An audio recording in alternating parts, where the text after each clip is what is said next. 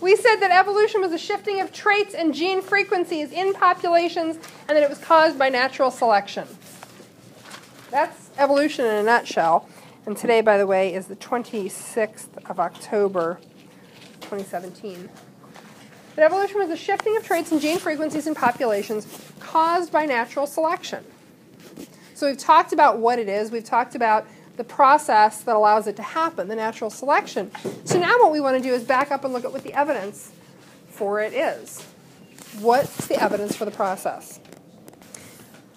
So we have some starting assumptions. Okay? You guys are familiar with Earth age, about 4.5 billion years old, 4.56. Close. You could round it to 4.6, 4.5, about 4.5 billion years old.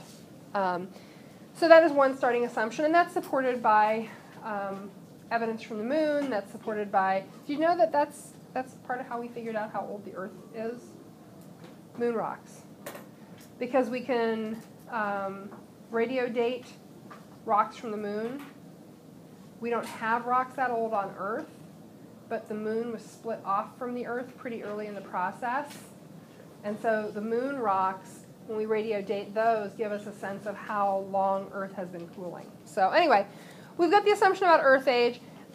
Based on fossil evidence, we are assuming that organisms of some kind have been on Earth for most of that time.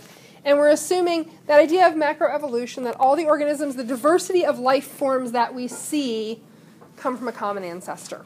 Okay?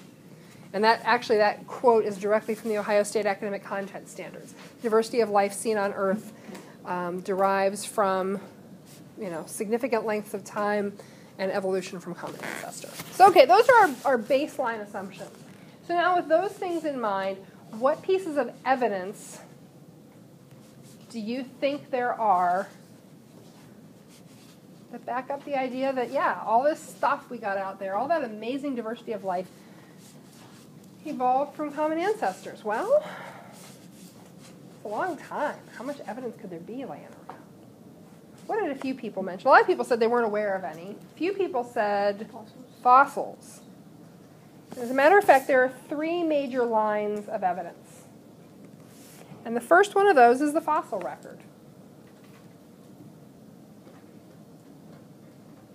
The first one of those is the fossil record. And I have a picture of a horse up here. About 3 million years ago, we see what would now look like a horse that you would look at and recognize and go, hey, that looks like a horse. Not a totally modern horse, but close enough that you would be able to pick it out. But when we go back about 25 million years, we see something that you would look at and think, well, that's a funny looking, is that a horse? Is it? I'm not sure.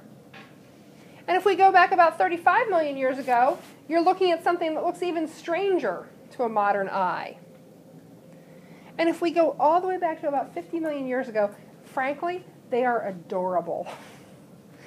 We have these knee-high horses. They don't even probably come up to your knee. They're like 36 centimeters tall, 38. My hand span is 20 centimeters. They are less than 2. If we go with the whole hands high, I don't even know how that works. I'm not a horse person.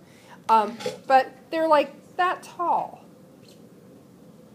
How adorable is that? Don't put a saddle on it. You'll break its back. They're cute. About 7 years ago, there was a traveling exhibit at the Carnegie Museum of Natural History in Pittsburgh on the horse. And the exhibit was just called The Horse. And it was on loan from the Smithsonian in D.C., I think. And it was really neat because it was the evolutionary and cultural history of the horse. So if you're into horses, you would have absolutely gone nuts. I like horses, but I haven't had a whole lot of experience with horses. But I still thought it was cool.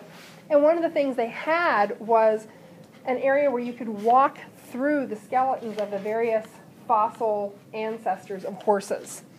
And they showed pretty much this, which is why I picked it, because it's a great place to talk about this. That fossil record gives us a sense of what distant organisms in the distant past looked like. And sometimes they don't look a whole lot like their modern relatives. Now, we used to just look at them and look at shapes and structures and stuff, and we can do a little bit more than that in some cases now. But the fossil record is our first line of evidence. So the fossil record is just all the fossils that are left around, which leads us to this question. What are fossils? Who here has ever seen a fossil? Okay, I should be kicked in the shins because I have a beautiful fossil that sits in the garden in the flower bed right outside of where I park my car. And it was my intention to grab it this morning on my way to the car, but I was juggling coffee and my lunchbox and my backpack and everything else, and I didn't. So I promised to bring it tomorrow or somebody can kick me in the shins. I will bring it. You know what, Braxton, if you're my volunteer, I will make sure to bring it tomorrow. I'm going to write it on my hand in marker because I believe that you would enforce your end of the agreement. Fossils can be one of two things. They can be actual chunks of an organism, or they can be the impression of an organism. And when we go to the Carnegie, which I'm now thinking might be the week after Thanksgiving, the week when we come back, you will see a lot of fossils of both kinds, both actual pieces of organisms. I'm always impressed by the actual dinosaur bones in the dinosaur exhibit. These are actual bones from living things that I can't imagine. And they also have reconstructed bone segments, but they have large organisms that are, constructed of actual bone.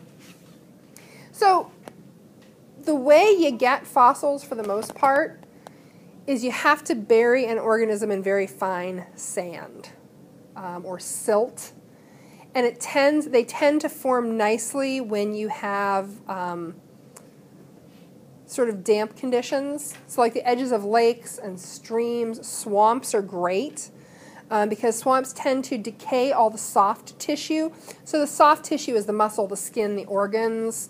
The hard tissue is the bones. And if you bury something in a swamp or a wetland or a pond, the soft tissue is gone pretty fast, but the bones tend to get preserved. The other way to get them is volcanic activity. If something gets buried in muddy ash, that tends to preserve it. And this also, now the one picture up there, I have two things that are impressions of organisms. So let me number them. 1, 2, 3, 4.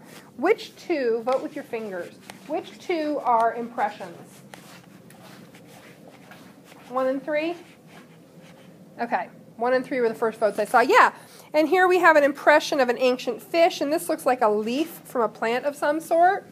2 of these are actual organisms, and of course this leaves 2 and 4. So we all recognize this friendly face. Okay, it's not so friendly. I accuse you guys of pretending to be this organism all the time.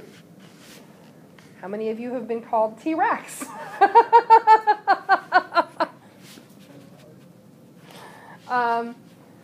Okay, you know what? Now we just have to. I'm going to pause this for a second. The T-Rex is actual preserved bone. What is that last fossil? I didn't wear them today. Darn it, I'm screwing up on every count. What is that last fossil? It's amber. A bunch of you did, which is wonderful. What's amber? I have an amber necklace that I meant to wear today. What is it? It is sap. It is like pine sap. Has anybody ever gotten pine sap on their hands? Uh-huh. Yes. Sticky, messy, tastes weird if you try to lick it off. Don't ask me how I know that. You got to try everything once. Yeah, good. Thanks, Hannah. We're simpatico, you and I. So if you get a bug stuck in amber and then that amber hangs around for a few million years, it will harden into an actual gemstone. How many of you saw Jurassic Park? Okay, we're not going to watch it in here, but we might watch it on the bus on the way to the museum. The premise of Jurassic Park is, of course, that they harvest what? Dinosaur DNA from a what?